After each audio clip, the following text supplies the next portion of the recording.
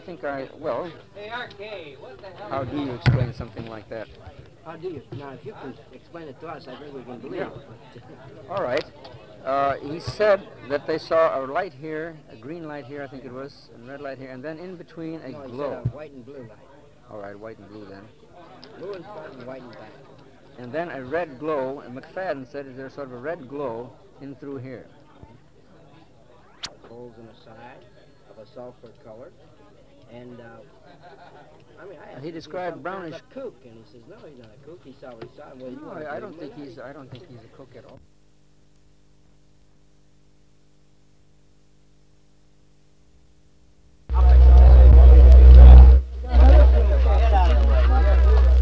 Two cases at Dexter and at Hillsdale. I am not, here's one part I do want to read. I want it clearly understood that I'm not making a blanket statement to cover the entire UFO phenomenon over the past 20 years in this and other countries. I'm discussing only the Dexter and Hillsdale sightings, and then only that material which I have been able to sift down and to that which forms a consistent picture. Doctor, could you face this way more? Yeah, all right. Thank you. For instance, the groups of reports came in over several days from different localities. Many of these have nothing whatsoever to do with the sighting at Hillsdale and at Dexter. Now, for instance, yesterday there was released to the press, and I want to make this completely clear that this has nothing whatsoever to do with the two cases I'm discussing. This picture was released of the rising moon and Venus. This was taken not at the time of the Hillsdale sighting. It was taken several days earlier, not in the evening, but at 5 in the morning at Milan, Michigan, not in Dexter or Hillsdale. This shows you how these sort of investigations can get completely mixed up. Milan, M-I-L-A-N, Milan, Michigan, not in a swamp, not anywhere near a swamp, but this is without question Venus and the moon. Any competent astronomer would confirm that. However, I don't want you saying that the Air Force is trying to cover up with a picture of Venus and the moon. This has nothing to do with the Hillsdale and Dexter cases, but it was thoroughly confused by the release made yesterday. Similarly, in Hillsdale, there have been recently, again, nothing to do with the sighting of March 21st. Several boys have been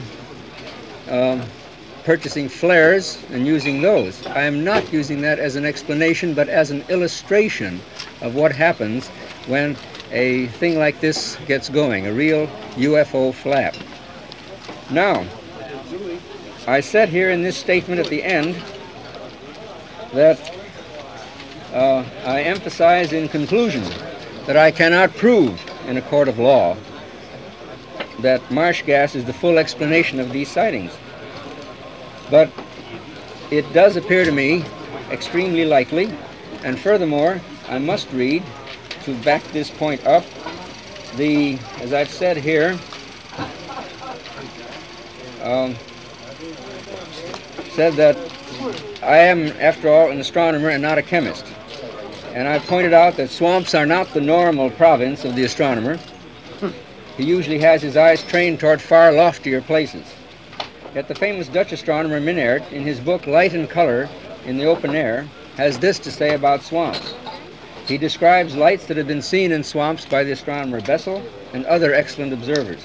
The lights, he says, resembles tiny flames, sometimes seen right on the ground, sometimes floating above it.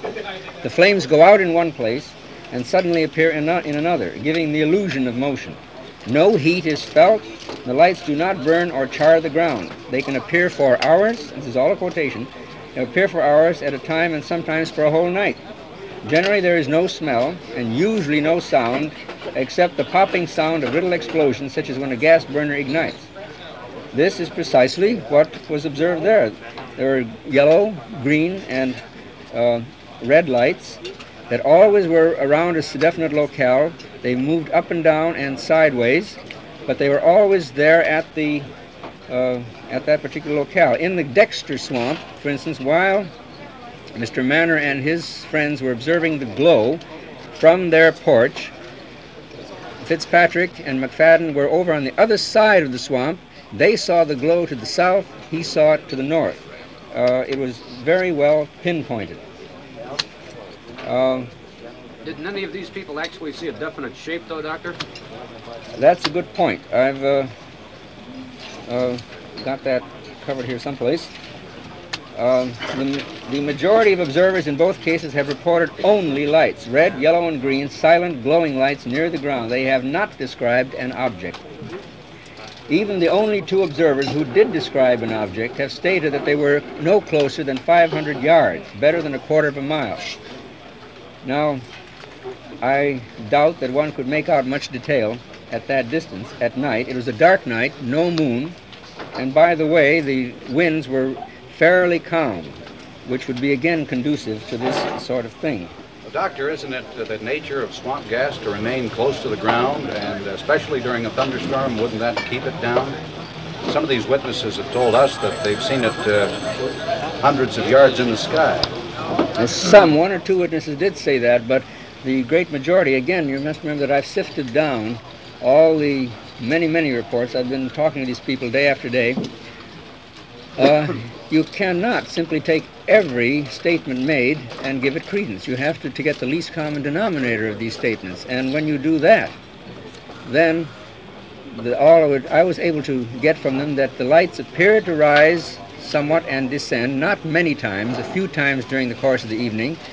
Both the Hillsdale girls and the people at Dexter described the glow of the lights behind the trees as though they would get brighter and dimmer, as though stage lights were being turned up with a rheostat, as they do in stage lights. None of them, except those two people, Mr. Manor and his son, no one else described an object, gentlemen, ladies and gentlemen. Are you saying, Doctor, that Michigan is now producing non-existent saucers? Well, it's one way of putting it, I suppose. Doctor, how many people did you interview? Several dozen, all told. Several dozen. Several dozen. Doctor, you refer in your statement to the will of the wisp. Is there a difference between this and marsh gas, or was this another will of the wisp? It's another name. Miasma is another name. Sometimes I believe, but I'm not sure of this. Foxfire. I believe that is another name for it. Doctor, is there a possibility that flying saucers do exist, though? It depends on how you define this now. What do you mean by a flying saucer? An unidentified object from outer space? I think that's the popular conception. That would be the popular conception. Certainly I have no scientific evidence that this is so, and I would be delighted to have some, really, if I could. We would just think how exciting it would make things. If you identify a flying saucer as something which the Air Force has put up as experimental material, what would your answer be? Is there any evidence that they exist? Well, if it is, it would be something that I don't know about, since I'm just an astronomer and I'm not privy to all the things that go on in the government, Air Force, or anything else. But I don't know of any, honestly. I just don't. Doctor, I wonder if you would take a look at this picture and tell me if that is a flying saucer or not. Well, this is certainly reported to be a picture of a flying saucer, but this, what can you tell about this? How was it taken? Under what conditions? This looks to me very much like a chicken feeder with a brooder, the lights underneath it. And Hold it up, Doctor. anyone can fake things. Doctor, you said that these marsh gases are silent, yet there was sounds described as a ricocheting bullet by at least one of the witnesses. Yes, by one of the witnesses there was that description, although I didn't say it was silent. I said in the statement here that it's frequently like a popping noise as the gas ignites. Now, whether popping can be described, let's remember in this thing that I am not talking about the whole subject of UFOs. I was sent here to check these two particular cases.